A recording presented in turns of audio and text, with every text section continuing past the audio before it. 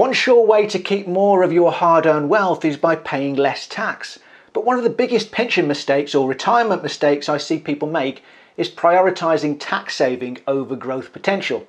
So how do you get the balance right? In this video, I'm going to tackle this subject head on to help you understand these considerations when you're planning your pensions and investments to provide a great lifestyle in retirement. After all, enjoying our downtime to the max is surely what life is all about. So investing this next 10 minutes or so of your time is going to help you avoid some pitfalls that could potentially make or save you thousands of pounds over your lifetime. I'll be covering the following things off in this video, all of which are in the timestamps in the description below, so you can easily rewatch and navigate to the most relevant sections to yourself. Why investing purely to avoid future tax can be a big mistake. Why stopping pension contributions for fear of future tax is usually a bad idea. And why ignoring pensions solely in favour of ISAs can harm your retirement planning. If you're here for the first time, my name's Chris Bourne and I've been a financial planner in the UK now for 17 years. I have one simple mission, and that is to help as many people as possible achieve tax-efficient financial independence. That's what all of my videos are about, so be sure to subscribe and turn on your notifications if that sounds helpful. And without any further ado, let's get into it.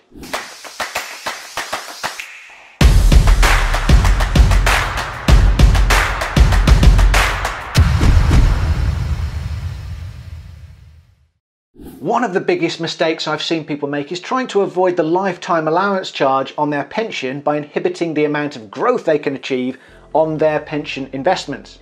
For those who don't know, the lifetime allowance is the total tax-efficient amount of money you're able to hold in pensions in your lifetime. And if you exceed the threshold, which is currently set to £1,073,100, you're liable to pay an additional tax charge on the excess when you crystallise, i.e. when you take your benefits. I did a video about some of the misconceptions around the lifetime allowance a while back, which you can find in the description below to watch after this video.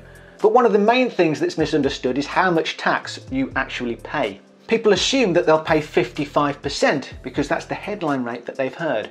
But in most cases, they'll pay 25%. You only pay 55% if you take all of the excess out as a cash withdrawal. If the funds are simply transferred into a drawdown plan, the excess charge is 25%. You will pay income tax on anything you then take out of drawdown, but you're not obliged to take anything.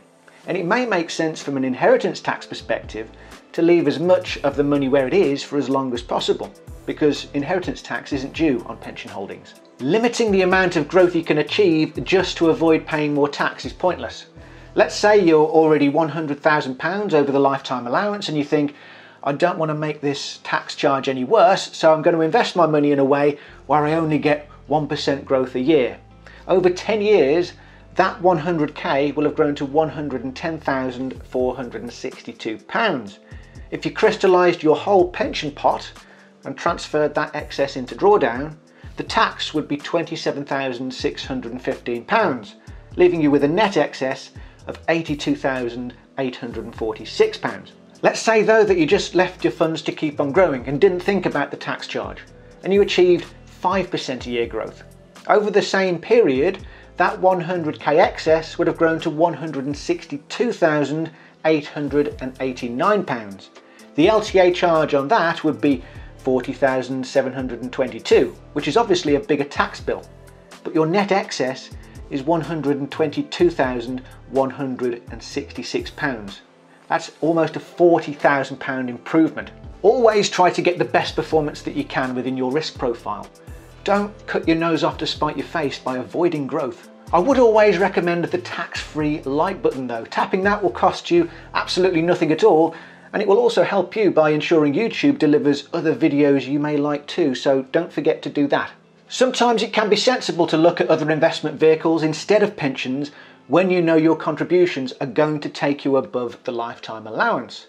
But even that is often not the case. The biggest example is when your income exceeds £100,000 a year. You may know that at this level, you start to lose your personal allowance, and you lose £1 of it for every £2 that your income exceeds 100k. As the personal allowance is currently £12,570, That means you'll totally lose it when your income exceeds £125,140. So that means that you start paying a higher tax rate at a lower earnings level.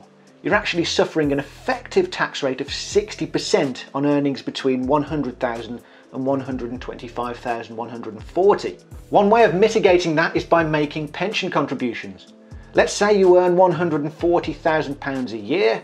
Making a pension contribution of £40,000 brings your effective earnings for tax purposes down to £100,000 again.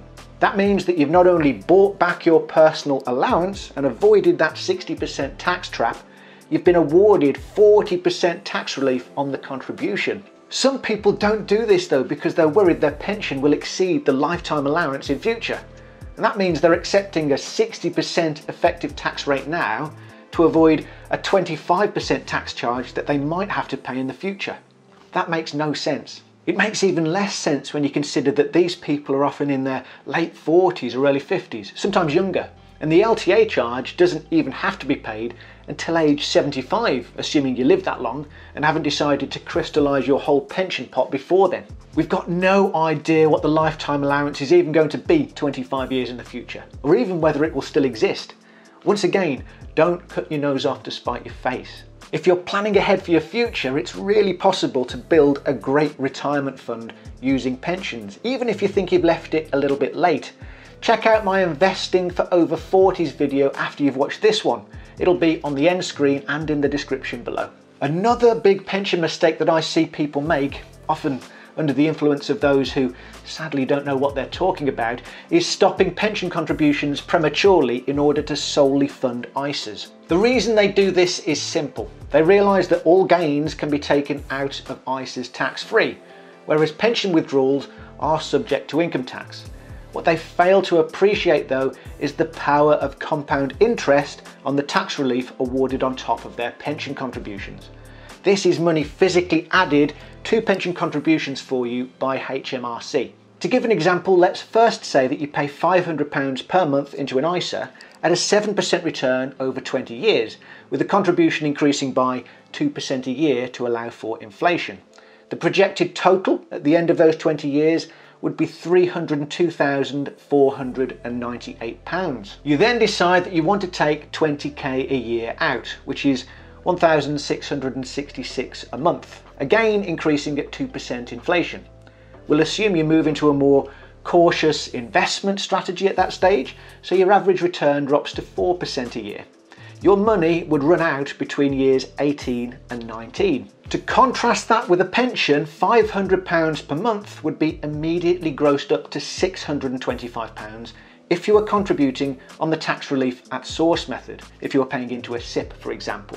Using all of the same assumptions, that would grow to £378,131. Now, the first important thing to remember about drawing money from a pension is, if you're withdrawing using the uncrystallised funds lump sum method, which I'll explain a little more in my next video, so make sure you're subscribed, you can take the first 25% of every withdrawal as tax-free lump sum. The remainder of the payment is taxable as income, but you do get your personal allowance to offset against this, which is currently £12,570. Let's assume for the purposes of this example that your full personal allowance is available to you.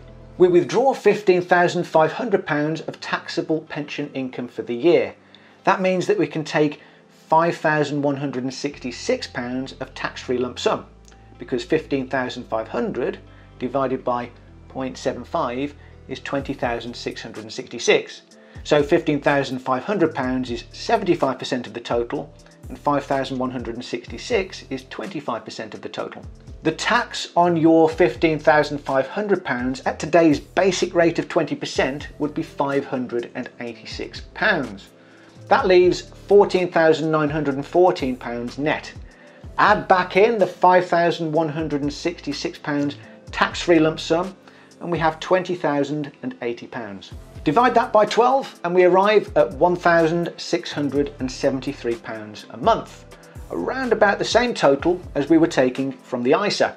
Our total withdrawal from the pension, therefore, to arrive at the same net withdrawal as the ISA would be approximately £20,600 a year, or £1,716 a month. So if we took that amount from the pension value of £378,131, making all of the same assumptions as we did with the ISA, the pot isn't projected to run out until between the 23rd and 24th year.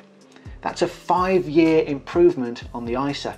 Now it has to be said that your full personal allowance isn't likely to be available forever, because at some point your state pension, assuming you get a full one, will use up most of it. Even if we assume though that you have no personal allowance at all, without going through all of the calculations again, I can tell you that at current rates, you'd need to be drawing around £1,960 a month from a pension to get the same net result as the ISA. The projection then would be for your money to run out between years 19 and 20. Still an improvement on the ISA, albeit much closer. The final point on this though is that those calculations assume you're only receiving tax relief at the basic rate while your contributions are going in. If you pay tax at the higher or additional rates, you'd be able to claim more tax relief via your self-assessment. Let's say you were a 40% taxpayer for that whole 20-year contribution period, you'd be granted an extra £125 a month, which would effectively be added back on top of your salary.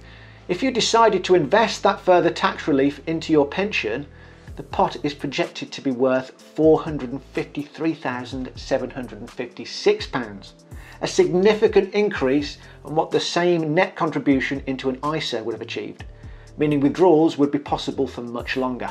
Everyone's circumstances are different though, and ISAs will still play an important role in people's financial planning, particularly those people who want to enjoy a very early retirement, because pensions won't allow that. This is where speaking to a good financial planner can be very helpful, because as you can see, there are lots of considerations and it's your retirement and your future lifestyle that's at stake. There are some sensible tax planning steps that you should take, and I'll be covering those in my next video, so make sure you're subscribed with your notification bell turned on to not miss that.